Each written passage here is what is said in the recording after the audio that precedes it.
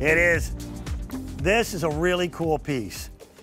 This is a combination of several different fashionable looks in sportswear and outer gear.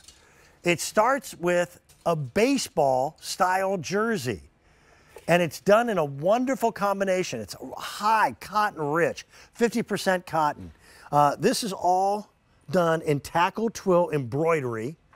This is the same way that you used to do letter sweaters in high school, if you remember that. And this isn't a faux button front, it's a real button front, okay? And it's an engineered piece. So what you see, like on the Eagles, just bear with me. Sydney, I'll try to get the camera angle better for you. Okay, so notice how the G ends here. And then on the other side, it's actually elongated. So when you put it all together and button it up, there's no break in that script for your team's favorite logo. That's a massive amount of hand workmanship on this. Then, take it to the next level, here's more embroidery on the left-hand sleeve. So they then took their baseball jersey style, put it with a hood, because so many guys and girls love that hooded look, and then they made it short sleeve. So this becomes a piece that right now, when it's still stupid hot outside, you can wear it and be comfortable. When it gets to be a little bit chillier, you throw on your long sleeve t-shirt and throw this on over the top of it. Then when it starts to get really cold in December, you throw on an NFL jacket over the top and you're still comfortable. I always dress for 3 layers for a winter game because it'll actually get really warm where the Eagles play. And so you'll wind up having to take a layer off. Now, if you live in Green Bay, you dress in 7 layers and you're comfortable. Plus, Green Bay fans never whine. Only Eagles and Dallas fans do that. Let me bring back Jerry, my buddy. Jerry Schatzer, again, knows more about apparel with football than any human being I know. Jerry, I'll update people. We already sold out of the Rams, so LA is gone. Already sold out of the Bengals. And sadly, but we expected that, we don't have Dallas anymore either. Okay. Well, you had the two teams in the Super Bowl last year, and Dallas, and that doesn't surprise me that they are gone because, you know, even though we showed this a little bit last year, and you made a great presentation there on what this is, but it's one of those pieces where it's only at QVC. It was exclusive to you guys last year, and we had a great time showing it. We have a few pieces back. That's what we want to bring it back right now. But what's nice about this is that you have both the NFL and MLB. We married them. And you did a great thing showing this jersey because this is a real professional baseball jersey. And the way to tell that is when you button it up or unbutton it, where you have the overlapping tackle twill. And this tackle twill always will be in your team's secondary color. Yes. The jersey will always be in your primary color. And this is what they call a French terry. But, Dan, it has stretch in it. It has spandex. So when you put composition, this on, it's 4% spandex. And, Jerry, pardon me for pointing this out. We're having a little bit of color correctness problem with your camera at home that you're wearing the Eagles, but it might be showing up to the folks at home looking blue. It is this color, green. Eagles green. Yeah, we tried to correct that. Something was going on with our camera the other day. So people, when you look this, sometimes our colors are off a little bit because you got to remember we're doing this from home. We don't have the same time the great cameras they do in the studio, but everything is going to be your correct team color. So someone had thought that we were just doing it as a practical joke, but people don't understand. Eagles fans have no sense of humor at all. Yeah, well, I'm one of them, so that's, we don't like anything. But, it's going to be green. And sometimes our blues look a little black and so forth. But, again, you got to remember that these are going to be your perfect team colors. If you look at Dan right there, the Patriots, that is the navy, the color of the Patriots. The red is their secondary color. The logo on the side is your official team logo. And then even on the hood, this is a Heather jersey we put there. But it's double layered. It's not just one layer. It's a double layer.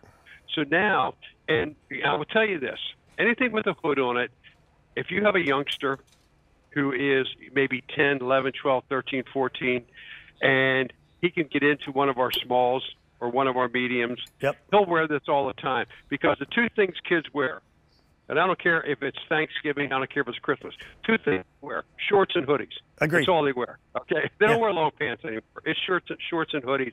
So anyone would like to have this, I don't care. It's true. What age you are, something I would wear, something that the youngsters would wear. It's just a super nice piece because you have the baseball and you have that football look. Yeah, and if you look at the back there, it's officially licensed by the NFL. Yeah, I'd never seen this ever done before you brought it to QVC. Mm-hmm. It is. Last year was the first time we brought this out. It was something we wanted to try because, again, we mentioned this before. We do different things at QVC with the NFL because in order for us to keep our license, we have to be ahead of the game. So we try every year to do something a little bit different, a little bit something above and beyond what you can always go to the mall and you could buy a plain gray T-shirt and you could buy an Eagles, green hoodie. Yeah. Fine. Everybody has them. Everybody likes them. But you have to have something a little bit different, something above what the other person's doing to keep that license. And we at G3 have been trying to do that, and our main place that we go to is QVC. And we do it every year. And hopefully we don't stop. Jerry, I remember the days, and it wasn't that long ago. It was 20, 25 years ago, where NFL apparel looked like prison wear. It looked like, gray prison yard sweats. And that's all that was out there. So since we've got a couple minutes, tell the story of Mr. Banks, who started this company, G3. He didn't start as a fashion designer. No, he was a football player. Carl Banks, number 58 for the football Giants, linebacker. When he was in his prime, he started dabbling in fashion wear. And he got a license with the NFL, and all he was doing was men's big and tall suede and faux leather jackets. That was it. And then we came along, we merged with Carl, G3 Sports, and he is now one of our acting, VPs of sales. And what we were able to do is grow that business from that into a big fashion business where we were able to just go from outerwear, which was all we did, men's outerwear, that was it. We didn't do ladies. At all. None. And believe it or not, ladies now, it's about 45% of our business. Ladies, activewear and outerwear. It is because they want it.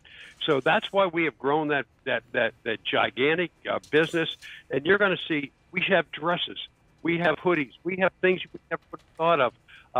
5, 10, even years ago. The business has expanded because the NFL is so big, and something like this just shows the ingenuity and something different that we always try to bring every year. Again, I'm so impressed with the way they stitched it. This is called tackle twill embroidery.